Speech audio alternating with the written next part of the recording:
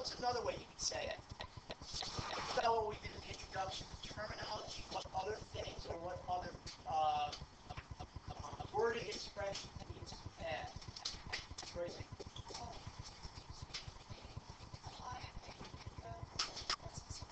Okay, so the sum of 8 and okay.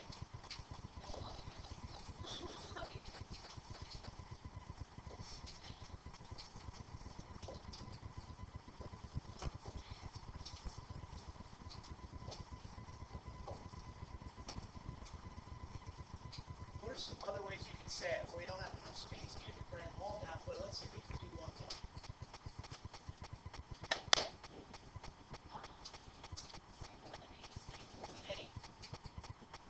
Alright, all good. 8 increased by 3. So there's lots of different ways to say it. What about letter C? How would you put that into words? Okay, Ben. That'll work.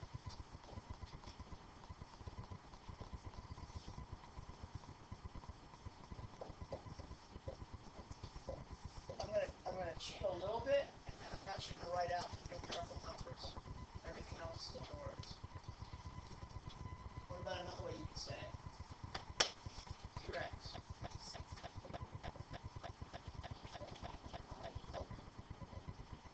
Takeaway is good too. We did not use that in the introduction. That's still use subtract. That's fine.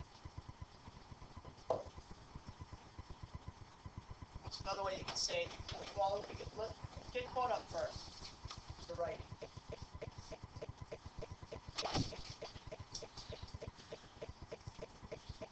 Alright, is there another way you can say it? So 16 increased by 5 will work. Now I have a little curveball for you. I'll go to these first. So we have that. We have that. How about this? This is where it gets tricky. I want you to use the wording less than. I want you to think about it because the order in which you say it matters. Billy. How many say 5 less than 16? Is that the same as 16 less than 5? No. The order's going to matter. Where it gets hung up or sometimes complicated is the words added to and less than. Because the order is going to matter as you say. Here, there's 5 added to 8. Technically, it's 8 plus 5. Now, this is commutative. You can still reverse it and get the answer right, but by words, when you say added to, 5 added to 8 is 8 plus 5. Technically. More of an impact with subtraction, as you'll say. Alright, so all of these 8 you did, are they numeric expressions or algebraic expressions? All numeric. Let's now translate it and do it with algebra. 2 ways to do this without saying it. I can't say it out loud. If I say it out loud, it gives away the answer. Well, it's 2 ways with it. We can write algebraic expression, letter A. How's that? Yeah, Drake.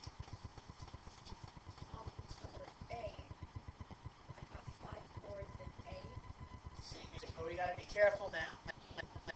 Yeah, even though it's commutative, it's technically 8 more than 5. Does everybody see why that? Every year this is a hang up for a lot of kids.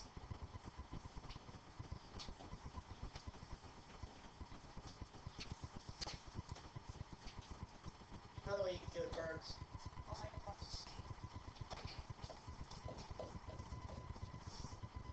And obviously there are others, but that's good. With this letter B, this little period here, it doesn't belong there, just so you know. Alright, look, go ahead.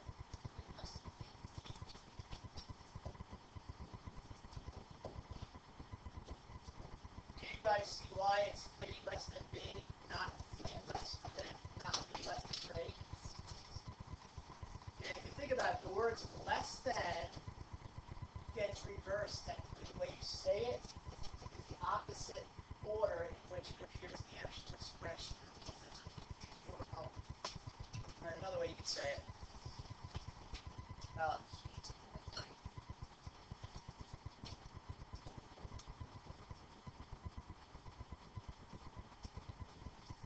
Good. Don't go on just yet. Give me other expressions for algebraic expression letter B. But I want you to use this terminology difference. Difference of what?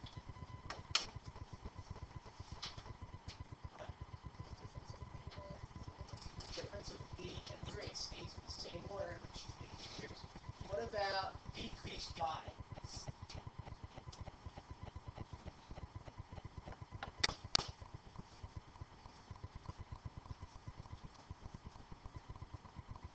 Jack. Got it. Alright, let's do it. Now, they're giving you words, and you have to translate it into an algebraic expression. So here's my my algebraic expression. A number increased by 2. Now, it's kind of basic things, but let's just keep it basic. I want you to kind of get into your head. What is a number? You see the words a number in an expression. It means to choose any variable that you want to choose. I like to keep it simple. A number, make it the letter n. Because n is the most popular variable, and ask you to choose any letter for a variable. So n. Increase means to do what? Add or subtract, multiply, or divide. And plus sign. And then finally, the constant is the number, which is 2. Put it all together, and a number increased by 2 is what becomes your algebraic expression. So, correct. Move on.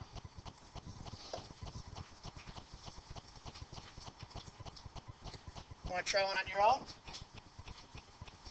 The sum of m and k, a, b, c, and d, and I'll put it in order. Okay.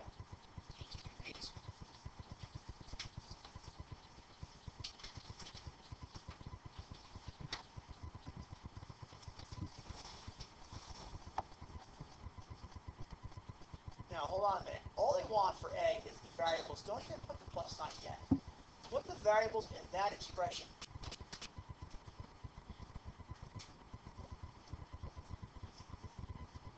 Good.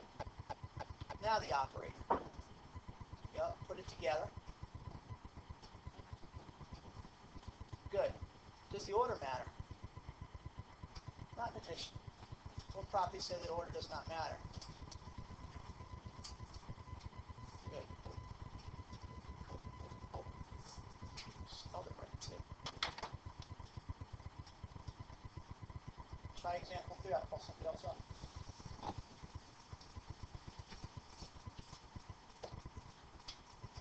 Okay, you want to do it?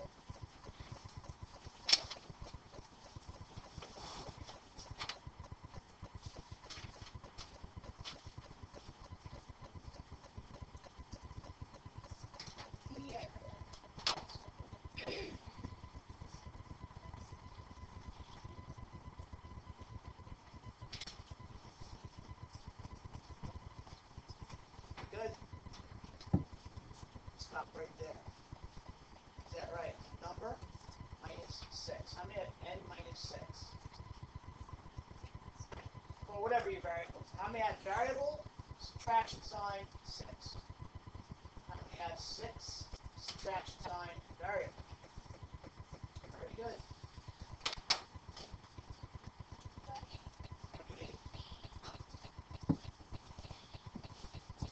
We'll do substitution together. Start off with the same with your return string.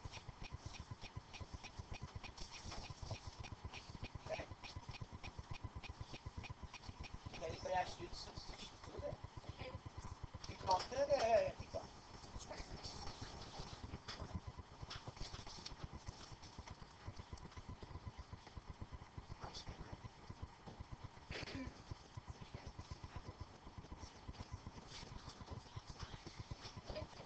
You got nice handwriting.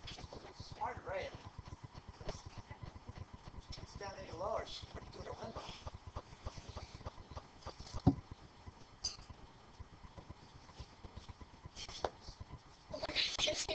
I got the shadow you gotta deal with now too. That's the direction you know we're talking about this.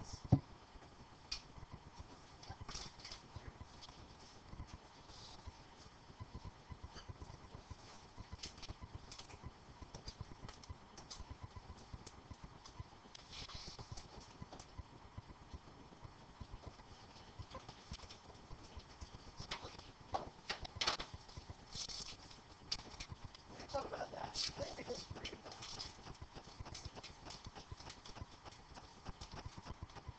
6 take away 3. What's the answer? 3 take away 6. What's the answer? You can still do it. Just find out the negative number. Okay. The idea though, Kat, is that you get a different answer. That's why it's not the same answer. That's why the order matters. Okay. You can do a higher number. You can do a small number, take away a large number. Now, if you've done negative integers, you know it exists. But you want to, we'll finish up next grade. We'll be great. The idea is that we want to get the same answer. The order doesn't matter. Picking up where we left off.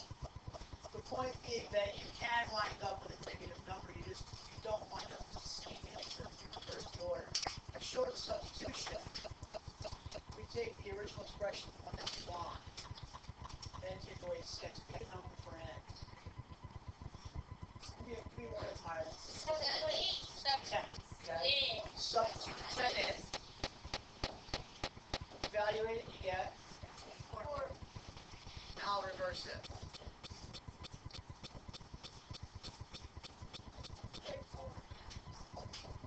That's what they mean by showing it or excluding it using substitution. We do. We do. But the answer itself is different.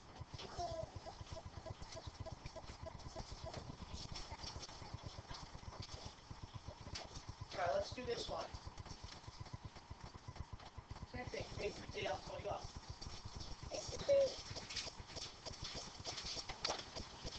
Again, I don't want you guys to go ahead, especially with 5 and 6. As we progress through the example, we can progress through more.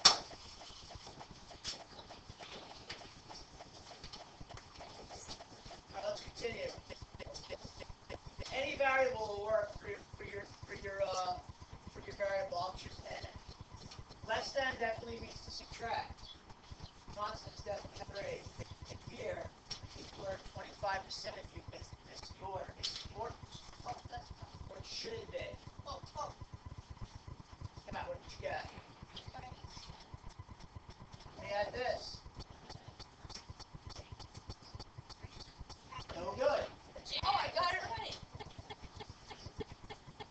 This means 3 less than a number. Okay? This is not uncommon. I do see this every single year where you see the words less than. The order in which you write it matters. Technically, the other way to remember it is in the opposite order in which you use the sentence. Here, the 3 comes at the end. Here, and in the actual words, it comes at the beginning. You got to remember, 3 less than. If I have 2 less pencils than you do, and you have 3 pencils, then it's 3 minus 2. I have 2 less than 10. Alright, example 5.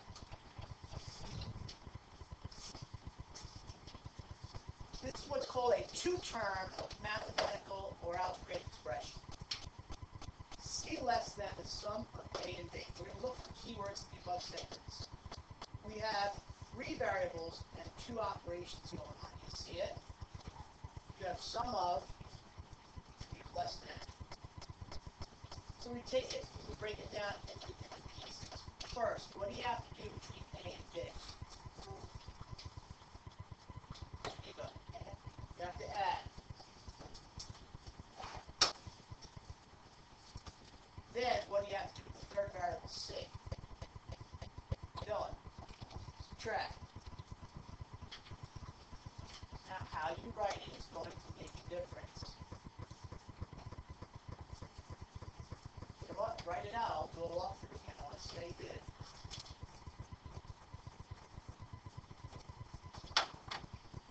Sorry, Michael. Let me go over it. Okay? Let me go over it. If, guys, watch, guys. Tell me this helps you. If this had said C less than, just for C less than 5, how would you write that? Wait, C less than 5. Let's simplify. Let's make it a one operation algebraic expression. Hopefully get this one. How'd you write it?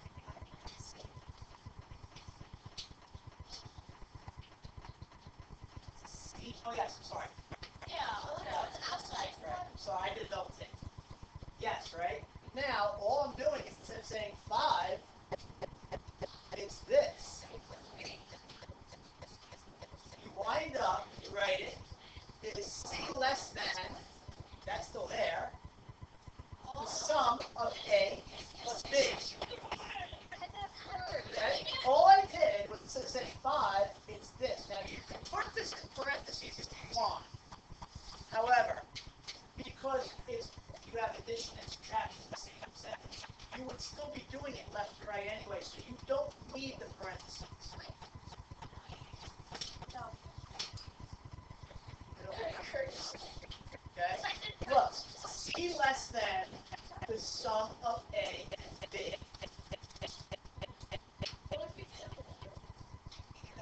You could do it without parentheses and it would still be okay. You'll still wind up getting the same answer. Guys, focus here, guys. Because when you do this, guys, when you do it here with parentheses, what operation gets done first? Well, go back to your order of operations. What do you do first? A plus B. What do you do first here? Same thing. It still work. Okay? Now try 6.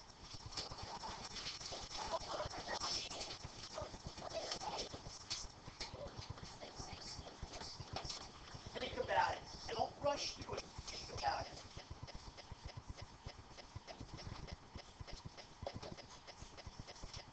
For A, you have add.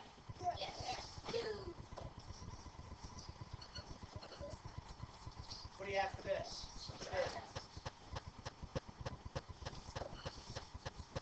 Now, how you write it here, that's the gold star.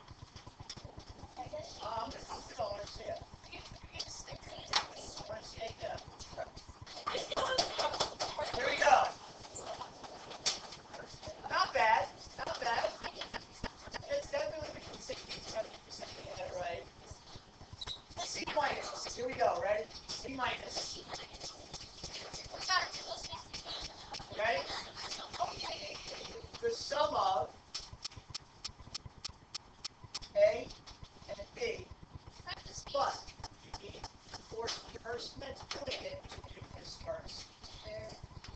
Because it's going to be this, take away, this, take away, whatever the answer is for A plus B. So it's C minus parentheses A plus B. Okay, here's what you guys are going to do. In your groups, not only exercises 1 through 8, but the problem set as well. The problem set's not your homework tonight. It's a highly separate exercise for you. So the rest of the period is, again, if you have key privileges, they are here. And if you don't, come and see me. I'll check it over. But once everything is done, then you